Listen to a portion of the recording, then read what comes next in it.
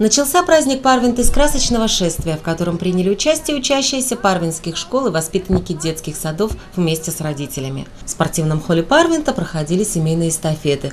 В Парвенской библиотеке можно было приобрести новые книги, обменять. Для желающих изучать язык венты не проходил урок, после которого началась встреча клуба «Лабиринт». Что вы подготовили к этому?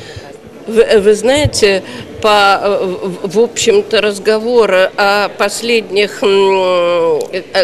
книгах Дмитрия Быкова, которого мы очень любим и уважаем, вот был ли Горький, например, и вот мы будем обсуждать эту тему, ну а другие еще подготовили в свободной манере, ну что-то такое. На подхват. На центральной сцене выступили Карина Татаринова из Риги, вентспилский коллектив Hevre Hahomin и группа Musiqq.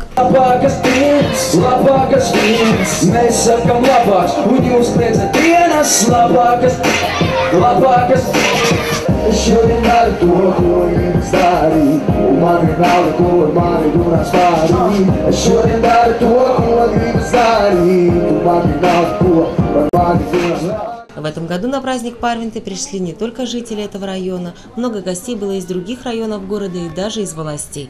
Праздник ощущался во всем. Людей много, погода хорошая, концерт хороший. Я думаю, что вы не часто бываете в Парвенте, да? Нет, нельзя сказать, что мы не часто, потому что я, например, в библиотеку раз в 2 недели приезжаю обязательно. Да. А вы?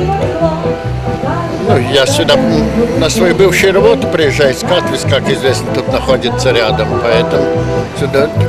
Ну, а и каждый год бываем на этом празднике, поскольку здесь можно видеть всех лучших людей Парвенты, ну и парочку лучших людей центра города. Веселая атмосфера, очень хорошо.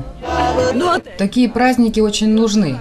Чем мрачнее у человека на душе, тем полезнее так собираться и развлекаться немножко. Как и прежде, в рамках праздника Парвенты прошел конкурс цветочных ковров небольшого размера.